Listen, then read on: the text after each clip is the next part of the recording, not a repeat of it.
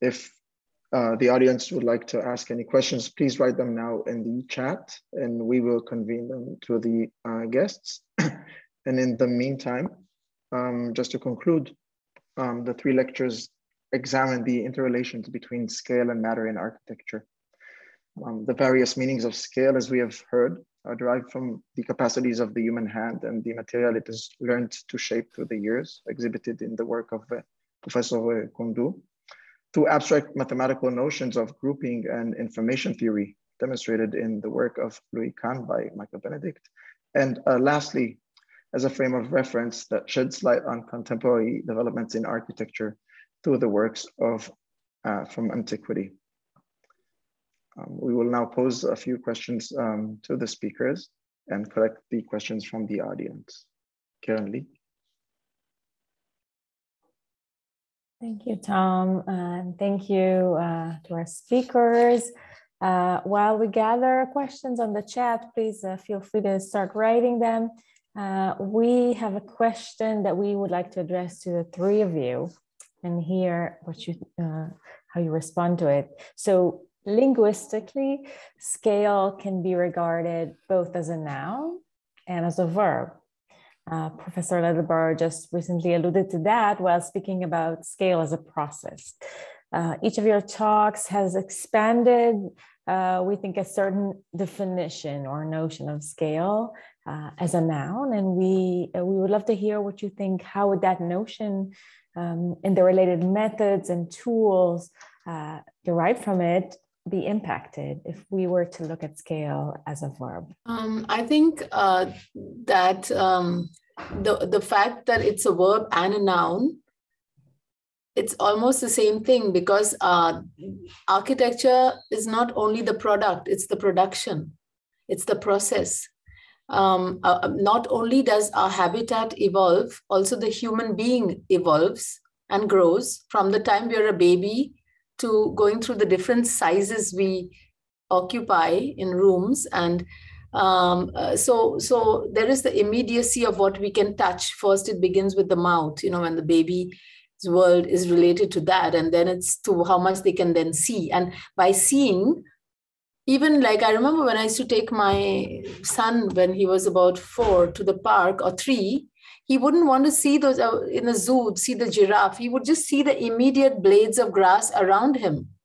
And if there was an insect or something. So even if we occupy and can physically see the sky, we don't actually colonize more than we, depending on our consciousness, I think, and awareness. So there is also this aspect. And I think, therefore, it has the sense of how we colonize our space when we occupy. It has, again, a whole lot of ranges. Like a child you could be living in a palace or in a large home and occupy a corner when you're a baby in your mind, you know, and when you come back to that spot later, you'll see the whole scale different. Not only because of how much you occupy, which is varying, but how much you actually perceive or how you see the world and the world view. And I think, therefore, I must say, I thoroughly enjoyed both the other presentations.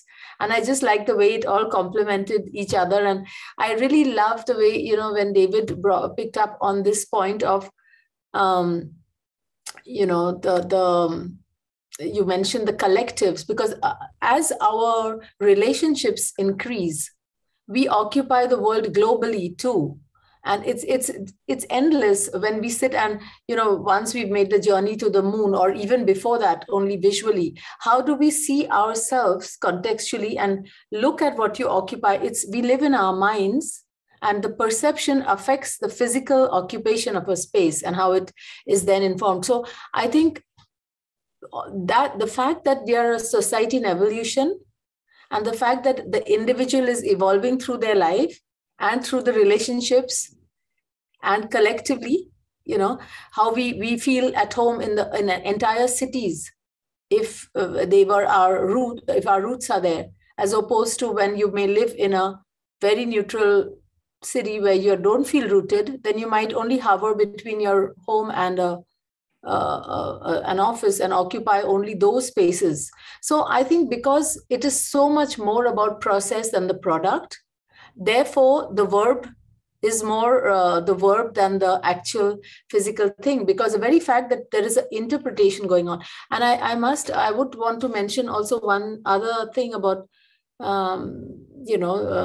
Professor Benedict's presentation, which I really enjoyed. This, when you look at modern landscapes, and I talked about industrial production, the fact that if you have a house with 8 or 10 windows that you organize for them to work in the interior and exterior, and then you build a large facade or a certain, machine produced housing, but also if you just have the same thing that works for one, say a 10-meter stretch, if it is beautifully solved and you apply it on a 100-meter stretch or 1,000, it's going to be oppressive. So the repetition and the numbering, this aspect, I really, really enjoyed it, because that is also a very big problem of our time. So even if the single cell is known, the totality becomes anonymous when you see the modern facades, and why we feel disoriented and lost. So there's so many of these, how it affects our health, happiness, and well-being. It's about if we feel engaged and if we feel at home. And it's about familiarity, and therefore it's about process, and then it becomes a verb. Thank you. Gosh, I'd say for me, looking at the word scale, I was a little surprised when David pointed out that scaling also means climbing, scaling a mountain and so forth. And I was reminded of the phrase scala natura, the scale of nature, with God at the top, angels, humans, animals, plants, dirt, rocks. So there was, there's a kind of a hierarchy of consciousness, of complexity, which was called scala natura. And it was assumed that one would try to climb it as animals, right? There's a sort of a sense of evolution in it, as ascent towards God, or towards perfection or something. So I think that sense of scale is interesting, and I'm not sure that any of us really mapped that very well. But what we did map was the sense of which Anupama just mentioned. I love the example of the child who will, really look at the local and not look up very much, right? And that to think about, there is, in Isovist theory, there's a theory that says that one is always surrounded by rings, in a way, rings of closeness. So the clothes on your body, the furniture around you, the room you're in, the porch you look out of, the garden the porch looks into, and so forth. And the requirement that wherever you are, you can see through to all of them. So you can look at your hand, if you will, or your table, look up and see the distant hills, not in one shot as out of an airplane window or a high rise, but through gradations. That is, you can actually see the levels of enclosure, opening up cracks. And there are mathematical ways to actually see whether that's happening. So when I mentioned occlusivity earlier, there are actual ways to quantify that and to study it and to insist that it be there. And it's come up quite practically in a project I'm doing on the hospital room design, where they've shown that people in hospital rooms that can see nature heal much faster and leave the hospital sooner. And the question is why? Like, why don't you just put a potted plant in the room? It's just as good. Well, it's turning out that it's not that. You actually have to see life outside your window. And you have to see the cycle of the day outside your window. And you have to know where you are in the city. And you have to actually be oriented with respect to your room, the building, the outdoors, the street, the city, and all the rest of it. And that sense of orientation is actually what is the healing, doing the healing not the view of a tree, or the view of a bird or whatever. So I think that there are really practical implications for that. And to map that onto Scala Natura is very interesting, because now it depends. If you're always the center of the universe, then you have levels of remoteness or scale around you. And Anna Pumayu was sort of saying that as you get older, that circle enlarges. But I do wonder phenomenologically if that doesn't sort of stop at around 100 feet, 200 feet, something like that. You can actually look at what people look at, you can put a horizon around it. Because in space syntax, for example, you've got to, distant views don't matter a whole lot. But I've spoken too much. David. Very briefly, I think I tend to think of architects in scale terms, I have to admit. I think Scarpa is 1 to 10, maybe 1 to 1. I think that Kahn, at his best, he's most at home at 1 to 100. I think Corbusier is 1 to 200. I think Anupama is 1 to 1. I just have to put you among your colleagues, Anna. It's not that Kahn didn't have a sense of 1 to 1 or 1 to 10. He just seems to me fluid at 1 to 100. And I believe in terms of process, people habituate themselves to seeing in one scale or another. I actually think architecture is thought in scales. And I know many bad designs that have been designed as 1 to 200 at the detail scale. Mm-hmm. And this inability to be sensitive to the requirement of the scale itself, I think is something we have to be sensitive to. And it alludes to what has been said about things that are really big but lack scale. This is an issue for us today. And the kind of thinking that is required at one scale or another is, I believe, something teachers need to be sensitive to and help students understand. Because generally speaking, in architecture schools, what one sees is 1 to 200 or maybe 1 to 100 work, and that's it. Not 1 to 500, not to 1 to 1,000, nor 1 to 1, nor 1 to 10. And I think they are different kinds of thinking and different possibilities of thought at different scales. So the process of scaling thought, or the thought at scale, is a topic that I think we could profit from reflecting on. May I please add something to that, David, if you're finished? Please. I'm so glad that you brought this up, because there's something I often wanted to discuss in the digital age, is the fact that, when we imagined buildings, or we were taught architecture in my times too, we used scales, different scales. There was a language in the profession that you did. Many architects first did the 1 to 500, then the 100, then the, as you had to, because in certain scales, certain things would appear and they could be only tackled in that scale. And some very detailed machinery would have to be doubled its size to be seen because of the scale at which you can perceive and understand the voids between things and so on. So we had a certain language, and we knew that for working something out, we worked on a specific scale. Like we would do doors and windows in 1 to 10.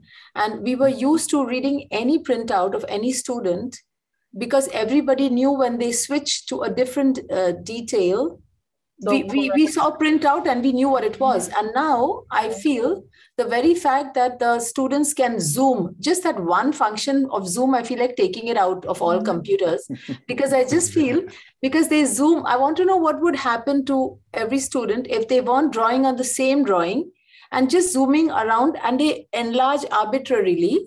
So you never know, have they to put in too much information for that scale, instead of making another drawing, or should they have made or the drawings look informative, and then they keep on zooming it, and when they print it out, when the submission is appearing, that's when they realize. But we realize it already before, and we have created a culture, and I haven't heard it being talked about anywhere, to just it's a whole another universe when you look into that scale. And therefore people are using weird numbers, and we knew that when you see a drawing, I know if it's not the scale, it's the next one, and I can, without dimension, I can read it. I know how to, like in a bonsai, reduce my human size to occupy that drawing and be in it.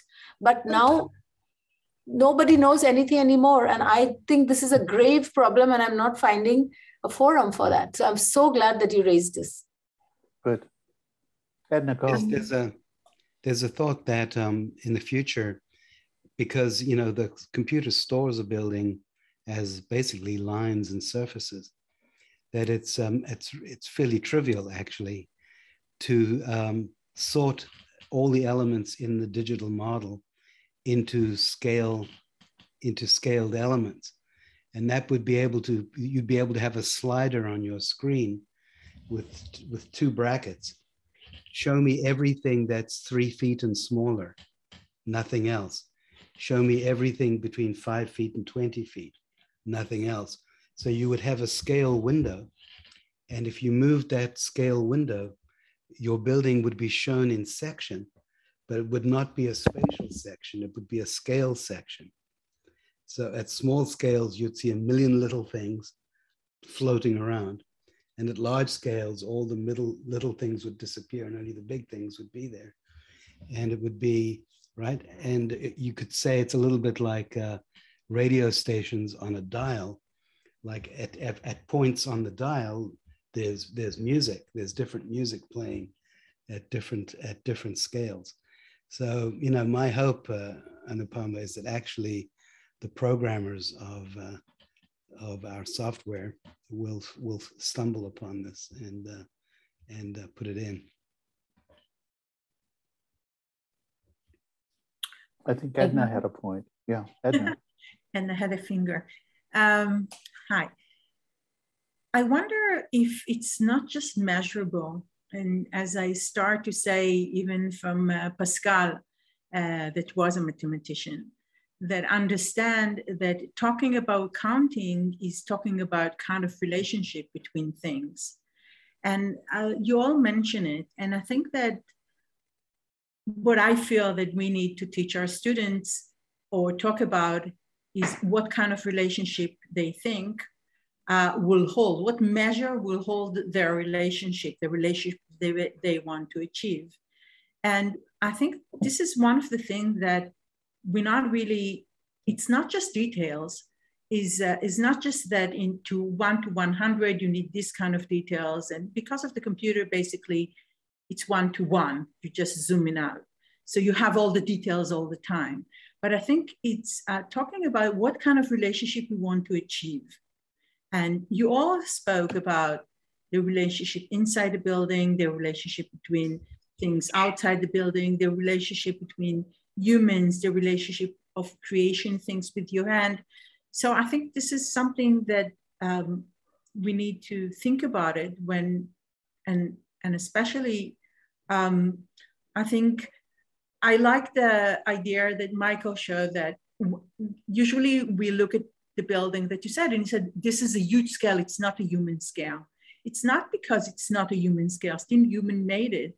It's because it's one, it doesn't have any relationship. This is the point.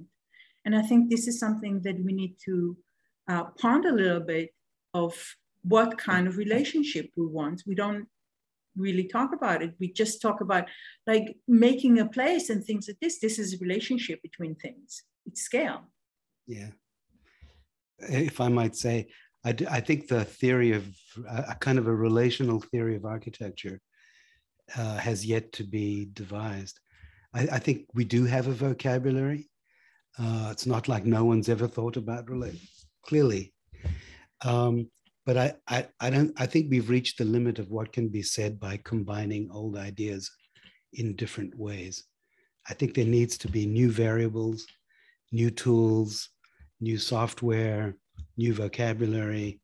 We have to give ourselves more to think about than, than going over and over the same sort of ground. I do know, and if you read my book, maybe it'll help do that a little bit. I'm trying. But it comes up, what you're saying comes up for me as a teacher very often. If you go around my town, maybe in Israel as well, we do housing blocks, which repeat a certain element, as Anupama said, and the end walls are blank. And the end walls are blank because that is a typical unit, is a party wall with no openings. And the architect or the developer doesn't come back and say, you know what? The end units are different to the units that are in the middle. And the end units can have windows all the way around. And not only are the end units different, the middle unit is different because, it's in the middle. And the back is different to the front.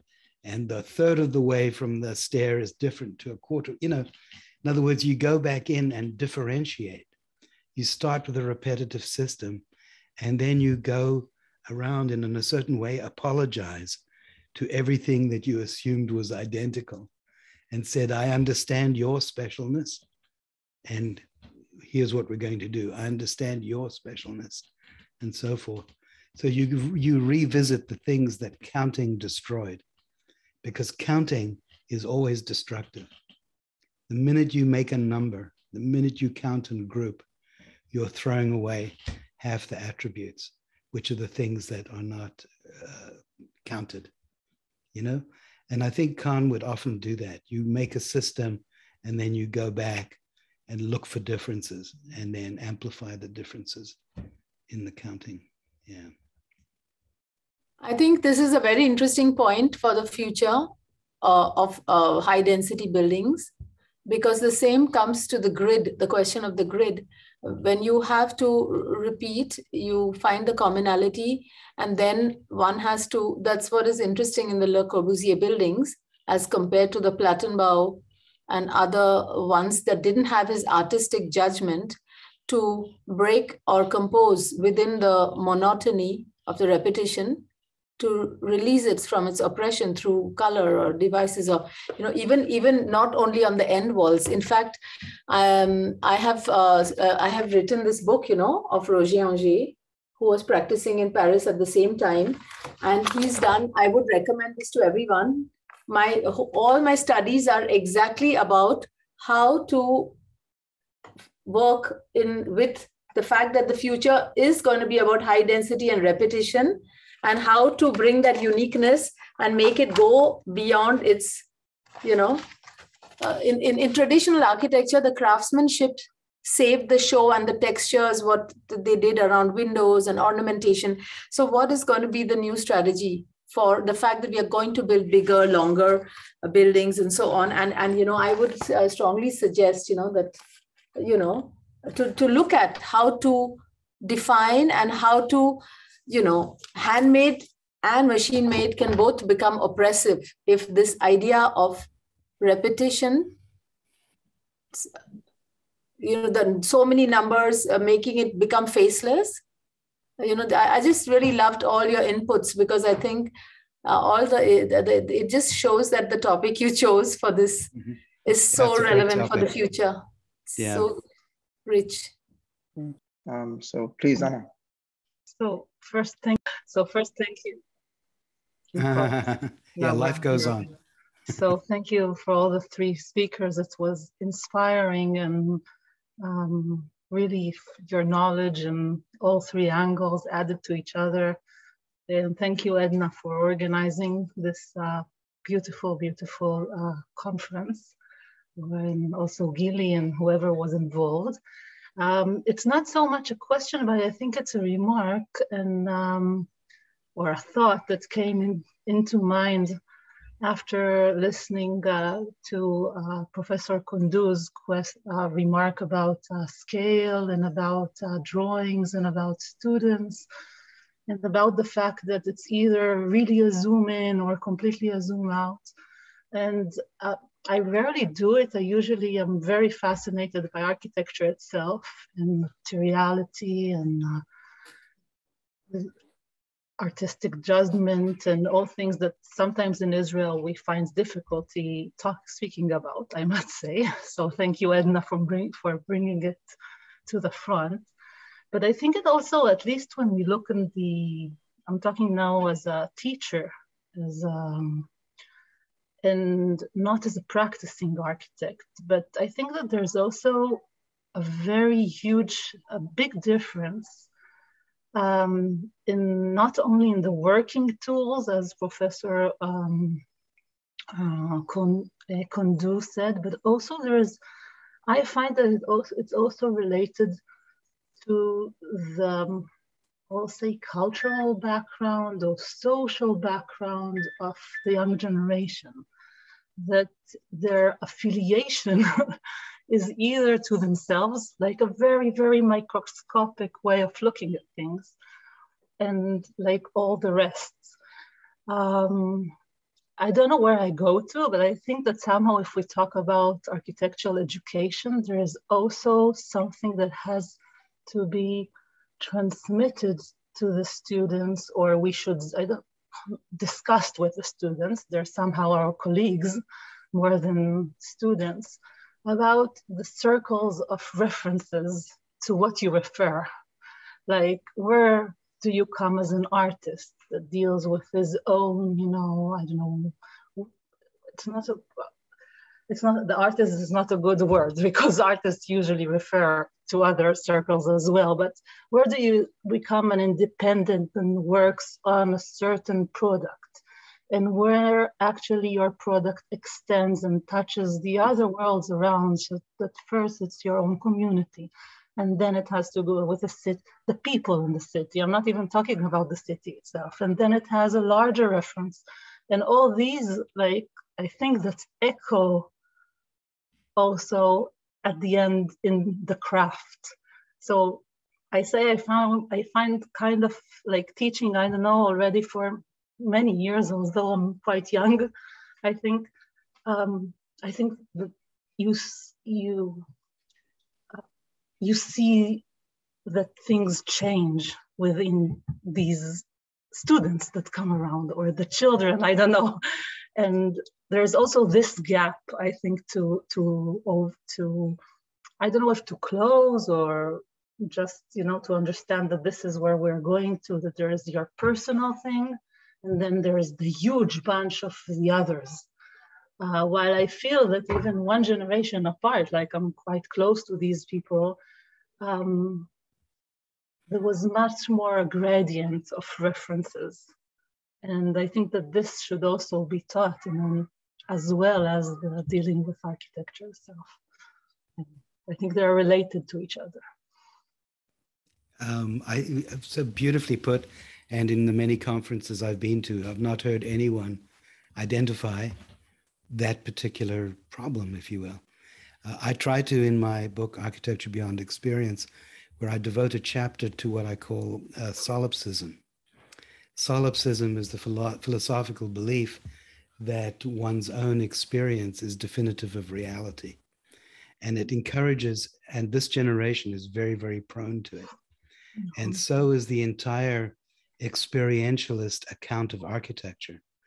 Whenever people say architecture is about experience, what goes along with that is that architecture is about individual experience, as though we were all solitary tourists in the world, and that the world consists of two things, me and everything else. Now, the relationship between me and everything else is not an honest dialogue, because everything else is not an entity. Everything else is everything that's not me, right? And so I think the first step in a relational view of architecture and of life is to start with two, which is you and another person, two people and another two people, community. So that's the missing levels, is the sense of not just of we, but of me and you. And then transcribed, for me, it's to transcribe that sense of sociality and our dependence on each other for our consciousness. We depend on each other. And to map that into the building, to ask about the relationship of this chair to that chair, this table to this room to that room, this building to that building. Mm-hmm. Do they confront? Do they cooperate? Are they hostile? Are they to take all the human attributes and to inject them and anthropomorphically, quite honestly, into buildings and into elements of the landscape. That's what, when I talk about onto-relationality, ontos is being and relationality is relationality. So you credit everything with being, not just yourself. And I think the experiential take in architecture that says that it's the experience that counts is a very, very solitary view of the world. And it feeds into our solipsism. It feeds into what's in my headphones, what's on my screen, what's on the TV. It's all about me and my experience. And because I'm a Democrat, it can be about you and your experience, but we're both in silos. And I think from my reading of Martin Buber and some other people, we're not silos. We are bonded to each other. And to understand that as a description of buildings and furniture and landscapes is a big step forward. And I call that a relational view of architecture. And it's underdeveloped. And I think you're absolutely right that the students are being bred into a solipsistic, experience-oriented view of the world. I'll make a brief comment. I think the chain or stairway to heaven has been broken. Maybe it's polarized in the two worlds that are now being discussed. I don't want to assume that it should or could be restored, nor do I think it's wise for us to accept the given condition as the only one possible in the coming while.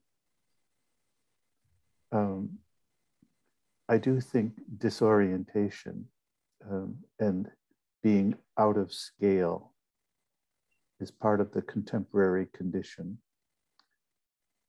For my part, I think work ahead means not renouncing the intimacy of an interior, even the logic, self-sustaining logic of a single building, nor renouncing the expectations of infrastructure planning.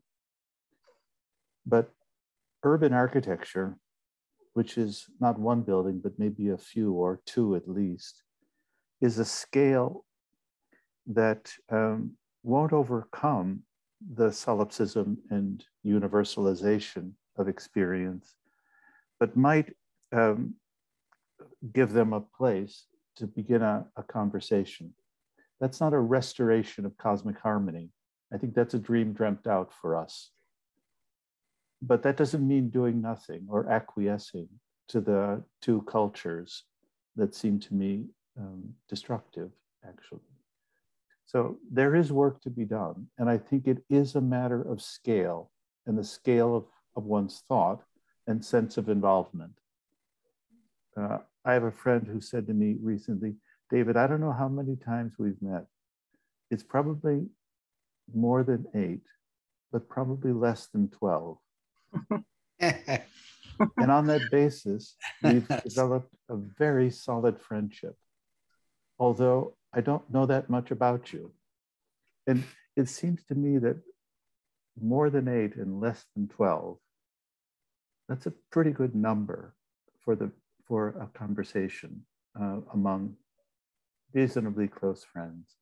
And I want the same in my thinking for the next decade, or 5 years or 2 years, however long I have on this planet. And this business of the urban architectural scale not the house, not the city system. I think there's work to be done here, and it doesn't need to make claims about full continuity of reference, which I think is beyond us, way beyond us, and probably oppressive in the end. Well said, well said.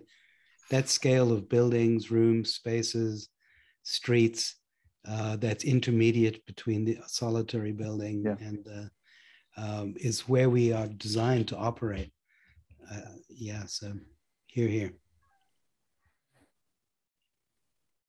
Thank you all for these such thought-provoking answers. And I wish to read to you one question that has been posed on the chat by Ohad Sorek. Does the fact that all of us see the presentations on screens of different scale in relation to different sized rooms is more important to our common discussion than our shared knowledge? Is conception of size influenced, or probably influenced by experience, more by the conception of meaning? Ohad, if you're here, you're welcome to clarify. No, I'm not watching on the phone, but all of us have different size screens, right? So I'm watching it in a laptop, and some of you probably are watching it on a big screen, like 16-inch or larger. And I'm sitting in my living room, and some of you are probably in a bedroom or a library. I think it's not so much. I think when we look at a small or a big screen, and this goes for architecture or also a Zoom interaction, I think it's not so much the size of the screen or the size of the image. It's what you recognize as your reference.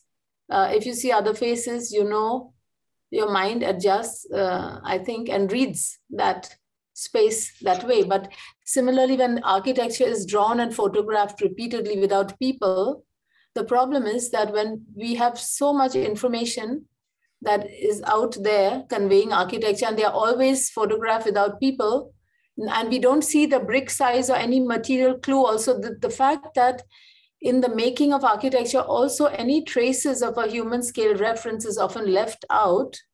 So we get used to seeing forms. So for example, in a circular room, if it is a very small 10-foot room, I would not enjoy that design, because I know that you can't even put in a bed, a square won't fit into the, but a very big Pantheon size collective space as a circle, it works. So when you don't have the basic reference for how to read a thing, and if you keep on perpetuating a culture of things you know, but you don't know the reference for it. Like when I came to Europe, I don't know 4 degrees is how cold, what I should wear. But when I start attaching a sensory information, experiential information to the number, then the number has a meaning. For itself, it is nothing to me, because I am not able to refer to it. And I think those issues are problematic. I'd say there are analogous distances for the situation you described. So the screen has, I think, a 3-part structure: itself, its background, and my vantage. And as one changes, the other two will correspondingly. And if it's a really big screen, the distances are correspondingly greater than if a tiny screen. So my sense of scaling up and scaling down is, as I tried to explain, a ratio of distances that are subtended by a recurring event, in your case, viewing. But there are other things that architecture embodies and represents that can be larger or smaller, but the structure is relatively stable. So that's how my sense of how it happens. I would also add one of the themes that I could not get to in my lecture, maybe raised by what you said, which is, you know, if one takes a typical speed of human movement, 2 or 3 miles per hour walking, okay, there's a certain expected effect that has on the speed with which the environment around you changes as you move from room to room. Very nice. And when that expectation is challenged, or manipulated. We call it architecture. So when Japanese gardens, have to slow your pace, so that the miniaturization is rescaled to seem larger. Absolutely. The reason it can seem larger is because you have been slowed down. And when you slow down, everything seems bigger. So there are strategies that architects do to make people move more slowly. Usually large urban architecture is justified, was back through the 20s and 30s, by the speed of the movement of highways and cars. So a city seen at 60 miles an hour is a waste of detail, right? But as soon as you pedestrianize, the scale must change.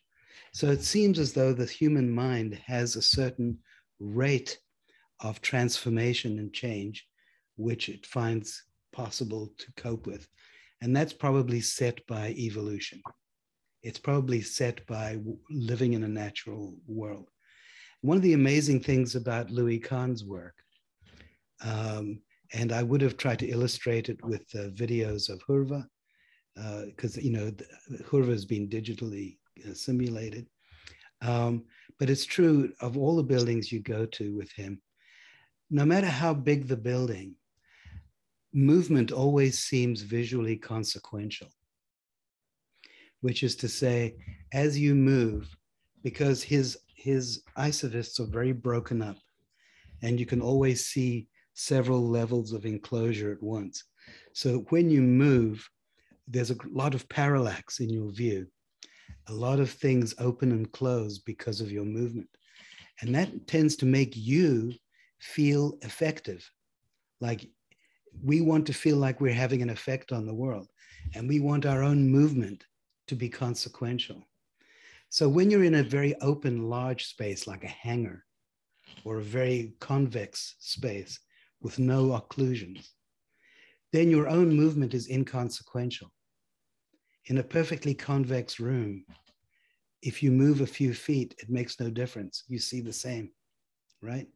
So to give one a sense of progress, one actually has to fracture one's isovist so that there is a consequence of motion. So I think a lot of scale comes from the message a building is giving you about how consequential you are. Like if you don't matter, the building will tell you, and it will tell you you don't matter because moving at a certain speed. Sounds like the definition of a monument. Yes, that you are inconsequential to a house, because your motion doesn't make any difference. But I think what Kahn did so beautifully was he made big buildings, but he made them so three-dimensional and so porous and so filled with breakdowns into subitizable parts that your own being there was always consequential. Your own being was revelatory, and it was always worthwhile to walk or to move or to sit or to rise up or what have you. And that combination is really wonderful. It's hard to achieve. Friends, okay. I need to run. Sorry, David. Now, do you want to say some concluding words before I thank everybody for being here? Sure. So, okay. I just want to thank all of the audience for joining us for this very interesting, fascinating, and open, vivid discussion of scale, to all of our lecturers, to Professor Anupama Kondu, to Professor Michael Benedict, to Professor David Lederborough, to Dr. Edna Langenthal that has organized this event for the past 6 years, and for Dr. Tom Shaked and Dr. Karen Bar-Sinai for moderating the event. For me, I just want to thank you for understanding scale as a way to make the world intelligible through materiality, through mathematical notions, through, how did David put it, scaling through reframing. I thought was really, really beautiful.